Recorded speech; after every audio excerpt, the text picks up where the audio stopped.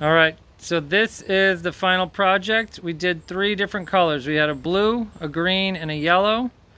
You guys may or may not. You can't really see the yellow. You guys may or may not have enough paint to do a ton of these, but you can get paint at the store and do this anytime now that you know how to do it. I know it can be a little messy, but pretty cool. And once I lift up the paper, you'll see that what's on the drop cloth will not be on the paper, obviously, and it will look really, really cool. And if you want to do some designing on it after it dries, that's something that's up to you too. I hope yours came out nicely. I'm really happy with mine. Are you happy with it, Henry? Mm-hmm. Yeah, pretty cool.